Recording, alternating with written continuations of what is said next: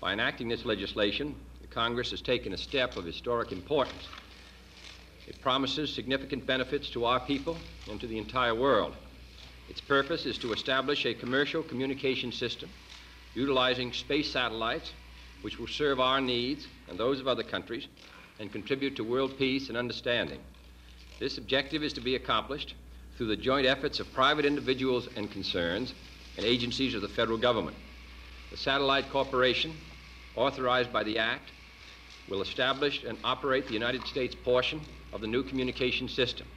In a few days, I will send to the Senate for confirmation a list of the incorporators of this enterprise. The statute provides many safeguards to protect the public interest.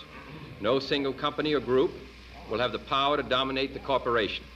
The general public, the communications industry, and the federal government all will have a voice. All will contribute their resources, and all may reasonably hope to benefit.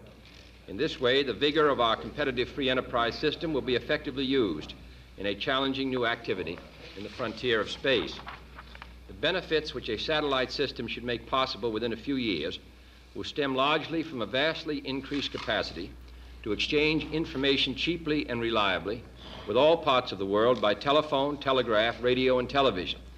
The ultimate result will be to encourage and facilitate world trade, education, entertainment, and many kinds of professional, political, and personal discourse which are essential to healthy human relationships and international understanding. Better and less expensive communications, like better and less expensive transportation, are vital elements in the march of civilization.